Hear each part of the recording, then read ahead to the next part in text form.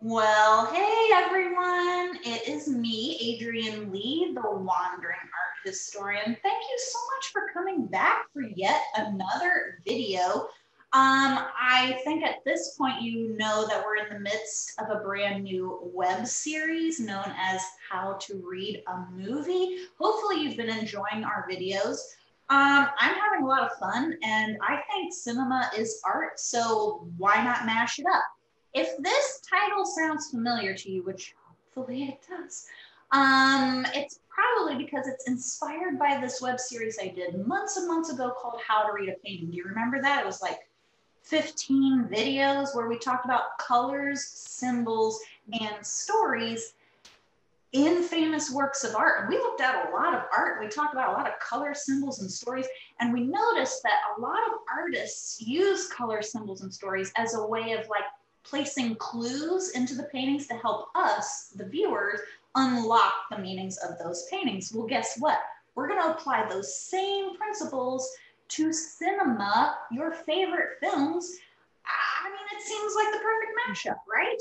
So I'm sure you've picked up on our very different environment and format and the fact that I've been using the word we. That's because these aren't lecture videos. These are actually conversation videos. So for every film, I've asked a guest cinephile to join me in a discussion on analyzing the colors, symbols, and stories of said film. So let us meet our guest cinephile for this video, Charis McCulley. Hey, Charis, how's it going? Hello, thank you so much for having me. I'm very excited. I am thrilled that you're here. We're going to have the best time because we love this movie. Let's learn a little bit more about Charis, shall we? Charis McCulley, her favorite or preferred film genre is horror and dark comedy. And that's going to play a big role in today's discussion. Three films that best describe her cinematic tastes are Heathers, Hereditary, and Fargo. Oh, chef's kiss to that trio. And the film everyone loves but she hates is Prometheus. And to that I say, you're here. What's our film? Let's reveal it to everyone. The incredible, already classic film Midsommar by Ari Aster, released in 2019. I'm going to come out and say it.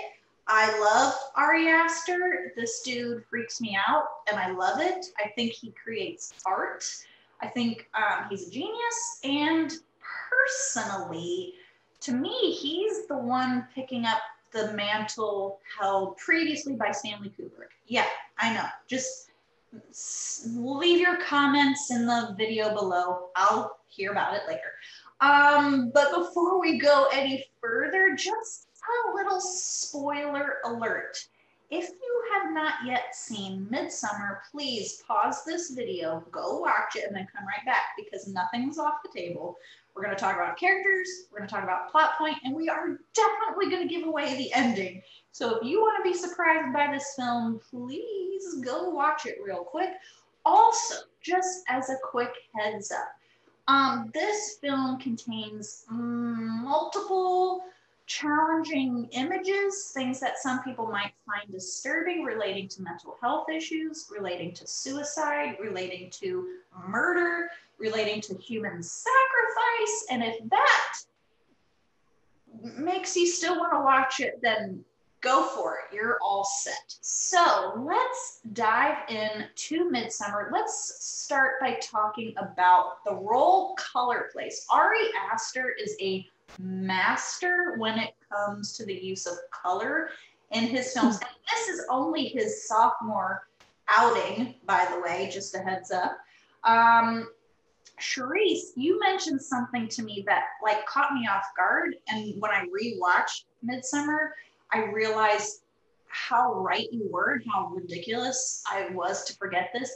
You mentioned that this film starts with a pop of color and it also ends with a pop of color. And that's what we've got here on the screen. I remembered it as starting with this wintry scene of like where our main characters live, but I forgot that right before that is revealed this amazing painting is on the screen, and then it splits like a curtain opening almost to reveal where they're living. Why? What's going on with this? Yeah, it's almost like he is trying to give us a taste of this warm and colorful world. And we can't really see, exactly what's going on there's 4 panels to this. We're not really honing in on the details. We might be trying to, but it's kind of hard to see them. We're just getting like the overall idea of warmth and color. And then it kind of slides back like shutter doors, and we're just like thrown directly into this cold, gray, monotone world. Almost like, you'd think that place looks nice and warm. Yeah, well, you're not going there yet. This is the harsh reality of where we are. Excellent. Right? That harsh reality thing, because when you think about their life, like, is it ever, I don't think they ever say out loud where they are, but it's a dark, monotone, shadowy place. Probably Chicago. No, I don't know. Are there mountains in Chicago? Probably not. I don't know. Either way, it's freezing. Like, I feel physically cold. Yes. Yeah. I mean, the pictures that are on the wall in this restaurant that Christian's in the bottom there's so many pictures on the wall of that restaurant. Every single one of them is black and white or some kind of sepia tone. Like, okay, we get it. There's no color here. Well, we get it. And also something I noticed the other day, and I don't have a slide for it, but when Danny is communicating with her sister via email, I assume it is, even their profile pictures are in black and white. Every little small detail. How much do you love that? I love it when a director pays such close attention to those details, because it kind of acknowledges us, the viewer, that we're going to pick up even on those little things. Like you said, the fact, because you're absolutely right. Now that I'm thinking about it, that whole scene where they're in the pizza parlor and he's getting that call from Danny, as they zoom out, the big painting behind, or the big photograph behind him, is in black and white. So he's just really driving home, which is why at the very end, when you end with this image of Danny in like vivid technicolor, like she's covered head to toe in these flowers, it's still kind of shocking, right? It's like, right. Yes. And it's in that opening panel somewhere there too. I'm sure her crown, is May Queen and covered in flowers. And don't tell Ari Aster, but I did bump up the saturation on this a little bit before I sent it to you, and turned down the brightness. Shh, don't tell. I won't tell. Honestly, okay, I think he would like to go with that. I think he would. He might be like, I see the value in that now. I'm sure. So what's interesting about this stark contrast is the fact that, it's very vivid in color, but like you said with Ari Aster and the details, we did pick up on some things, and you pointed it out, is the color yellow seems to play a very interesting role in this film, and even in tiny details.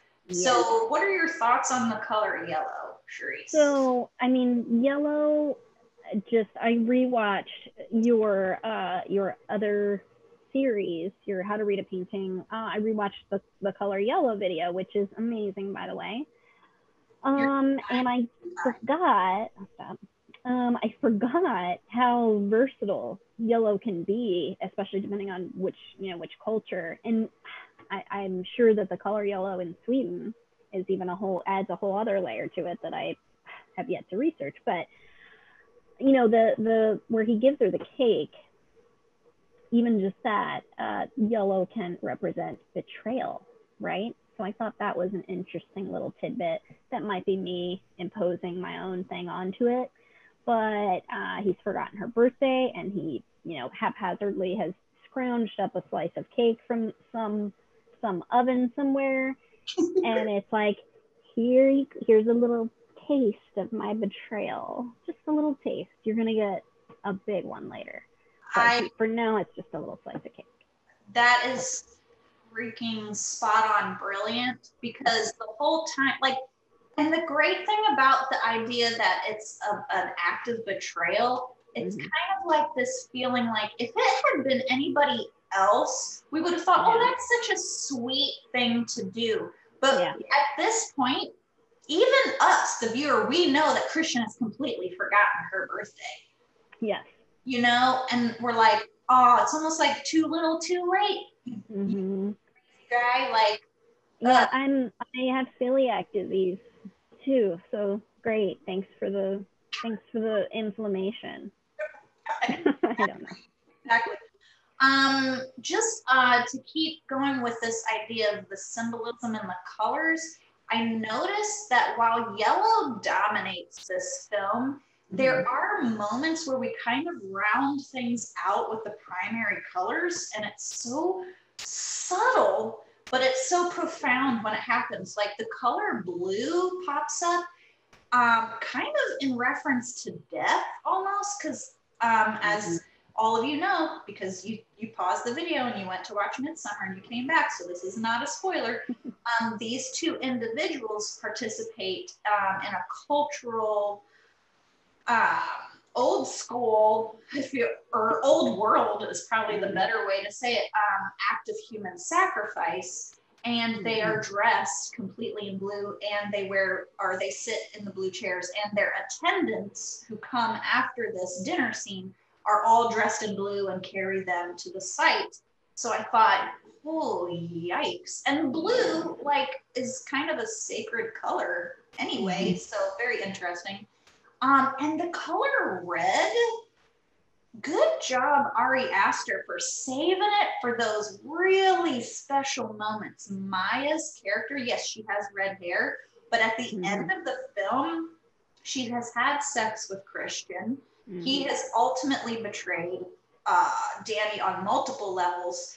She not only wears a red addition to her dress, but her lips, she is wearing bright red lipstick. Like, she is not holding back. And then as part of the sacrifice that we've just mentioned, the human sacrifice, the peeps, they just cut, their hands are cut, and they put the blood on the runes, and you're like, oh, yikes. So that little,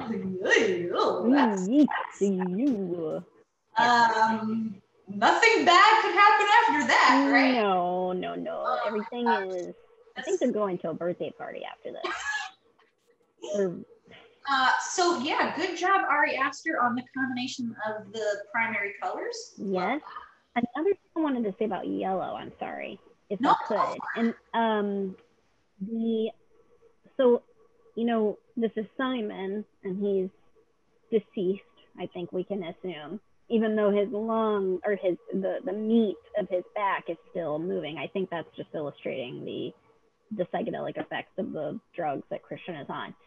But with this yellow in his eyes, this burst of yellow, and then there's also a scene when Danny has a nightmare about her sister, the yellow of first off, the hose that she's taped to her mouth, and also the yellow of her shirt. I mean, there's so much going on, but the yellow in the shirt almost can indicate disease. You know, yellow can symbolize disease sometimes, right? And so it's almost like maybe that's representing her mental state. And then I also wrote down a quote from, it was a Kandinsky quote that you had called out in your video about yellow. And it, to me, when you're looking at that picture of Terry with the hose coming out of her mouth and her parents lying dead next to her, I mean, he says a lot about the color yellow, Kandinsky, but these three words I wrote down that I think are just particularly striking. Yes, when you come to that one is, let me get that. Yeah. There we go. Okay. Violent raving lunacy. I mean, I think that if this were a painting, that's what you could probably title it. Violent raving lunacy. Not to say, you know. No, I totally get you, because honestly, if you think about this, what this is such a profound image from the film, because this isn't what happened in real life. This is actually Danny's brain processing what she just saw with those two older folks committing suicide as part of a sacrifice. Remember, because they were in blue.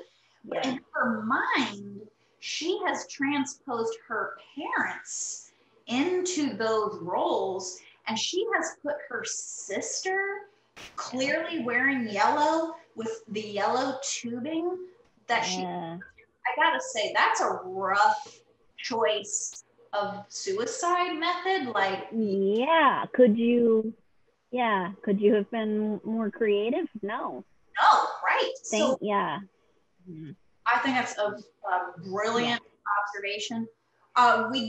You mentioned something about, because you almost got it, like there's this feeling of like the number 3 here because of the parents and her sister, but you also, because of the idea of 3, you mentioned something about triangles all over this film. And of course, you know, you can watch a movie a bunch of times, and it's only when you sit down to take notes that you're like, like things jump out at you. Because I've seen this film like 4 times now, and when I sat down to take notes, it's like, pow. You're not wrong. Like there are, and the triangles are also yellow. Like this one building is like constantly in the background. A Pele says you're not allowed to go in there. It's like a secret thing. It's a secret building, but you're not allowed to go in there. And it's so ominous and it's so creepy, and yellow doesn't necessarily feel creepy, but the way it's used, what do you think? My goodness. Well, I mean, we can talk about the triangle, and we can also even talk about the yellow, the bright yellow of this building. So triangles are all over the place in this movie. And I don't know if you noticed, but even in Terry's bedroom at the beginning, when the camera slowly pans in, triangles are everywhere. Oh my goodness. Yeah, there's some kind of curtain thing that's on her wall, and it doesn't cover a window. I don't know why it's there, but that has kind of another random pattern on it. But on her actual walls, the wallpaper pattern that's on her actual walls is the kind of the shape of this building. And they're almost like they kind of look like mountains on the pattern. You don't know what it is, but it's and they're various buildings or mountains or whatever of various sizes. And then there's a triangle pattern on the curtains that do cover the window. So there's that. There's the triangle of this building. There's the triangle that is the threshold of where they come in. I think that he's using the shape as symbolism for like gateways to various things. So obviously this is a very literal gateway, kind of a threshold to where they step into it. Also yellow. And this kind of, this just seems like it's a gateway to, death. Oh my gosh. The afterlife. You just made my brain melt, because I think you're absolutely right.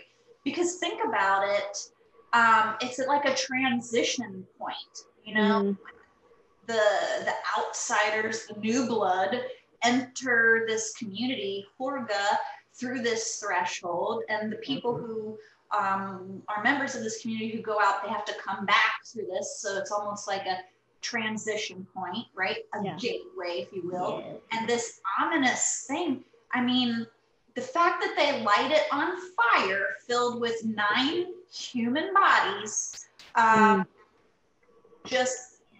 it's to ensure that, hey, we keep going, the community keeps going. This is what we've done for centuries. You definitely get a feeling of this is like an old world Viking, who knows, kind of thing, right? Mm-hmm. I love the idea of transitions and gateways into the afterlife, for sure. And if you want to pull up, if you want to just refer back to the slide of Terry at the foot of the cliff, you ready for this? Okay. Hit me. Pretend that you are on top of the cliff looking down at this. What shape do you see? Yeah. Oh. Okay. How? Yeah. Oh. Yeah.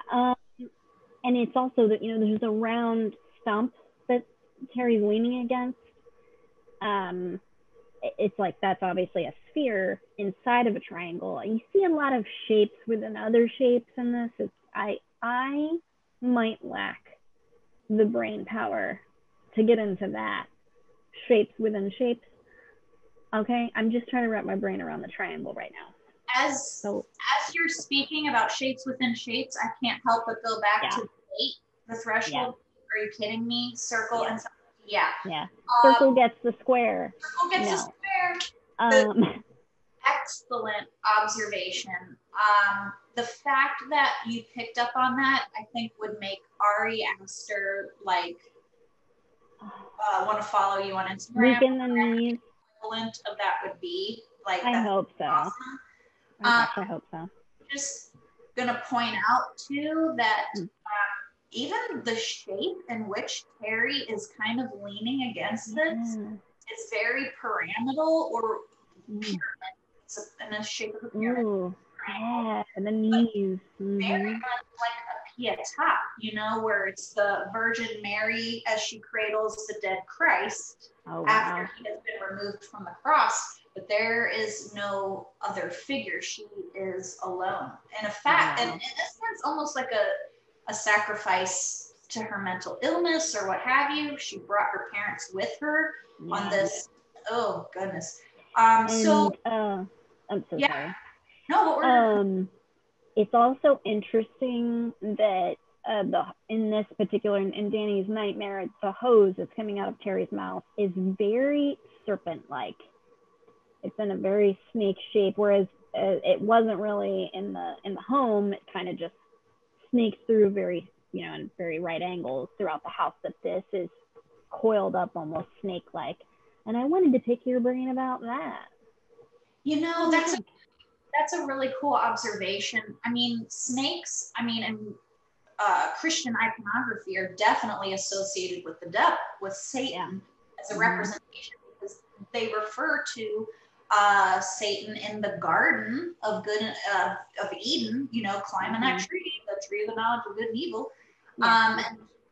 And he tempts Eve with this fruit that is supposed to give them knowledge. And she eats it and hands it over to Adam. And I don't know, maybe there's a connection to the idea that the snake tempted Terry and that she gave in. I don't know, but you can have all kinds of roads with that, I think. Thank you. And then another question is,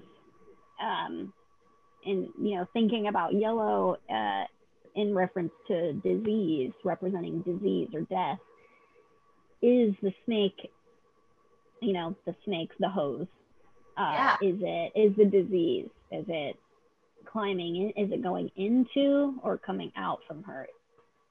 Is this her way of getting rid of her disease? And is it reaching towards the front of the camera, which is Danny's perspective, even in her nightmare? Is it reaching out for Danny? That I don't know.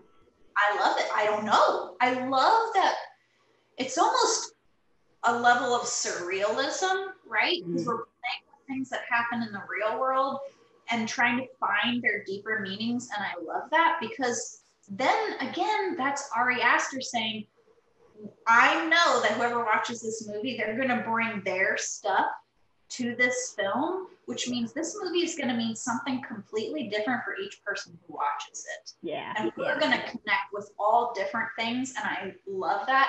It just hit me as you were asking about the idea of breathing and the illness. Do you know this? That Ari Aster includes an audio cue in his films, like in Hereditary, we hear the clicking, like that kind of clicking sound. And in Midsommar, they do the breath, right? Where they go like that. And very loud when Danny blows out the candle that we see with the color yellow that Christian gives her. And it's like she just takes a deep breath and goes, that. But that idea of breathing in, because remember when she's about to start the May Queen dance? Yeah, she does that. They tell her to do that. So. Oh my God. And that means her sister would have to breathe in that poison. Oh my God. But she can't breathe it back out. Like, so it's, I don't know. Oh, there's literally, you could teach a class at a college on any scene in this movie. You can teach on all the scenes. Hands down. So we should do that. I don't know how, but we could figure it out. We're smart ladies. We'll figure it out. Smart. So let's talk a little bit about repeated stories, because Midsommar is a very unique story in that, sure, it pulls from different cultures. Sweden, it's where it's supposed to take place. And if you think about medieval cultures or Vikings and their practices and what have you, so there are elements of things that have happened in the past. However, what we see in art, in particular with paintings, is some artists like to paint the same story over and over again. We see Judith slaying Holofernes, we see the Nativity, we see the birth of Venus and stuff like that. So I think that definitely translates to film and cinema. And I know this is going to sound crazy, but in some research, someone mentioned a connection to the Wizard of Oz with this particular film. And now I'm just a teeny little bit obsessed with connecting Ari Aster's Midsommar to the film A Wizard of Oz, okay? And hear me out. Love it. I mean, it's probably just me, but if you think about it, Danny is our female protagonist. She's like our Dorothy character. And the whole movie, she's trying to get home. Let's face it. Let's call it what it is. She's trying to find her home, right? Her real family. Yeah. She's on this journey with 3 companions that are dudes. I mean, take that as you will. As they approach Horga, the trail is covered in yellow flowers. That's like the yellow brick road. I know. Oh my goodness. I know it's a stretch, but wow. There are references to scarecrows throughout this movie. One of the really blatant ones, and I know this is a very dark image, but if you look on the top of this refrigerator, it's a picture of the scarecrow from The Wizard of Oz. Oh my gosh. So it's kind of like, that seems pretty obvious. Christian ends up inside a bear. Mm-hmm. Of course, this should not surprise you because you paused the video and you went to go see Midsommar.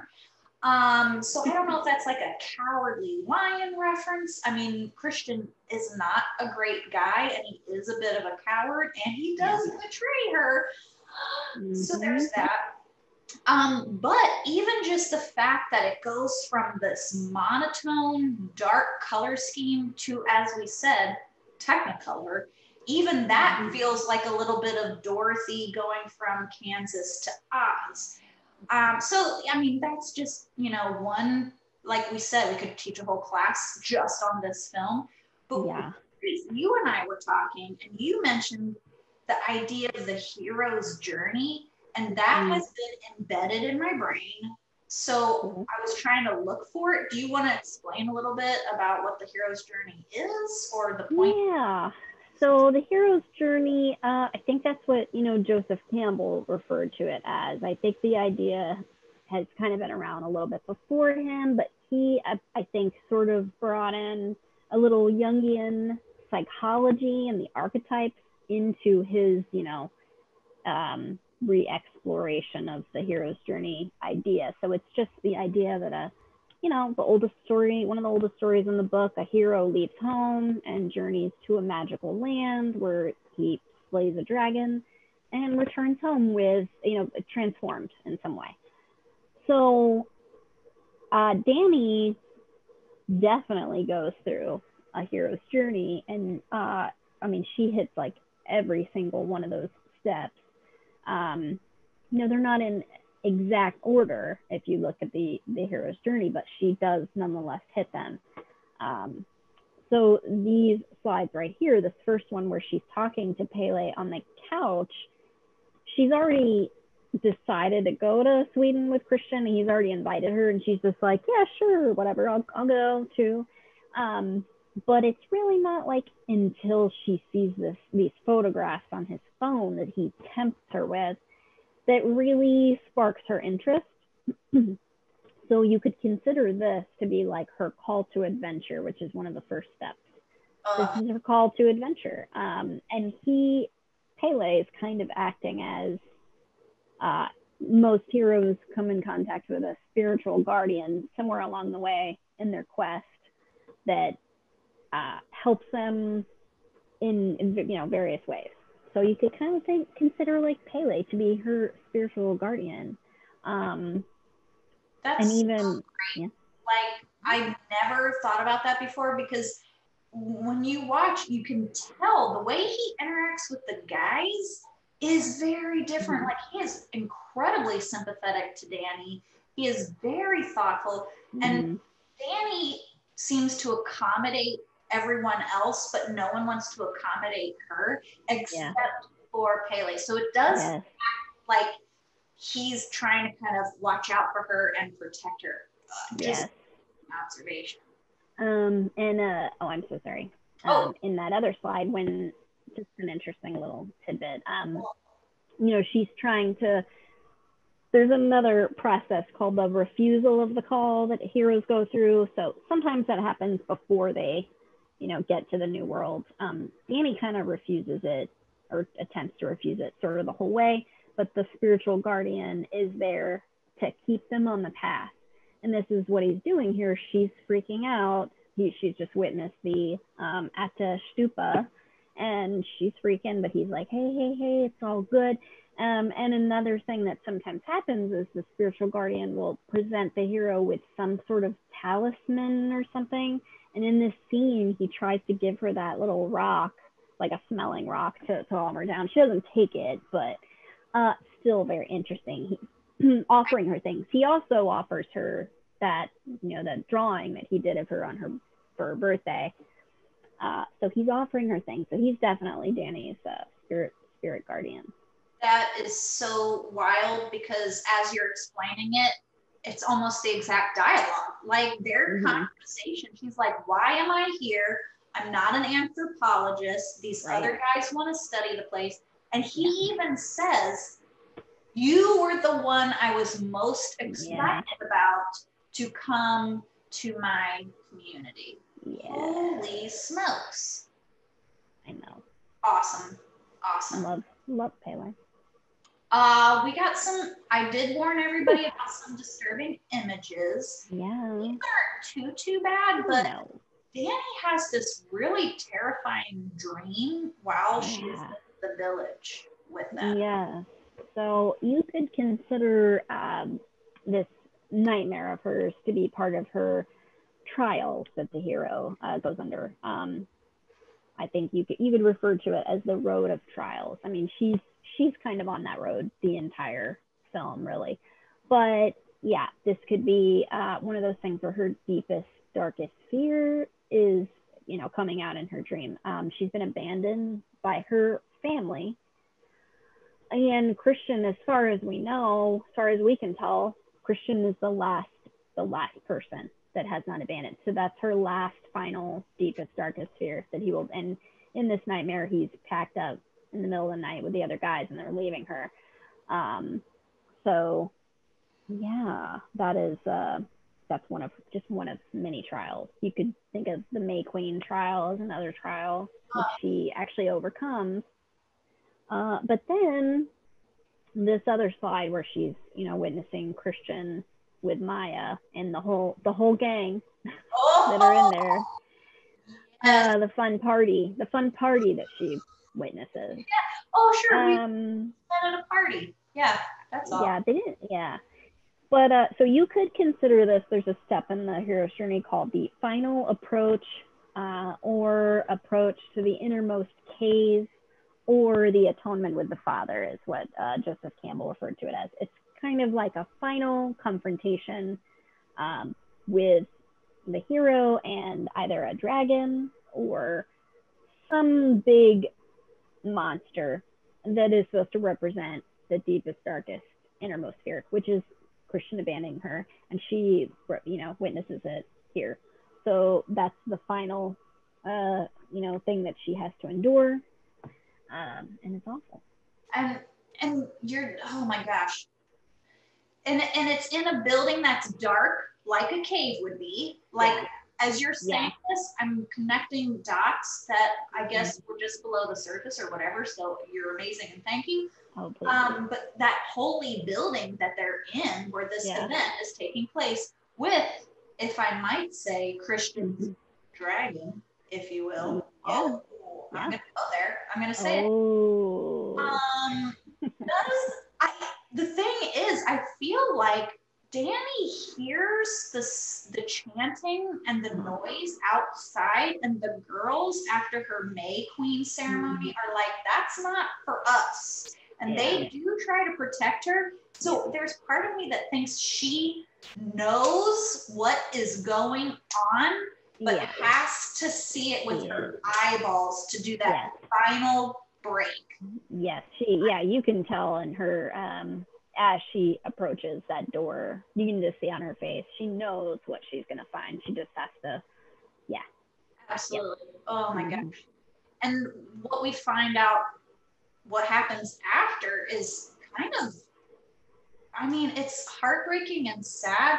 We have this scene with her and her court. If you think about it, she's been crowned the May Queen, and these are the girls that are her court.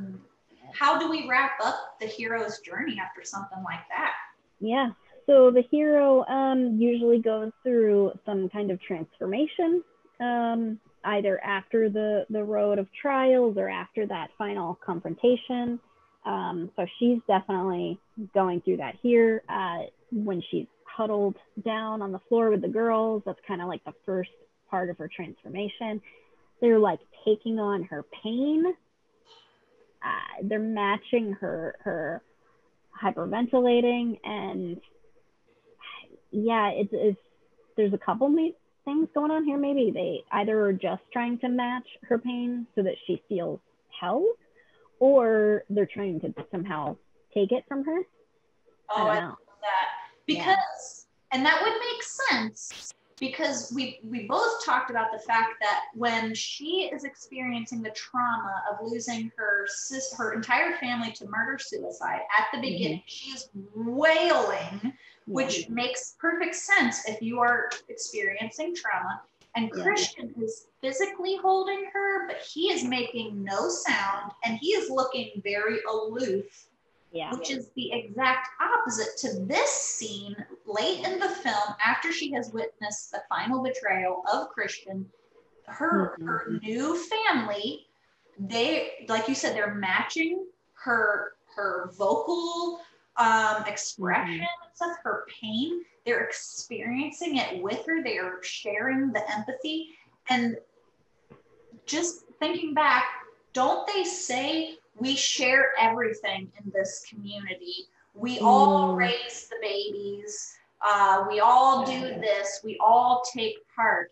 And this is them proving to Danny, like, hey, we get that you're going through this pain. So because it is your pain, it's now our pain too. So love it. And you're so right.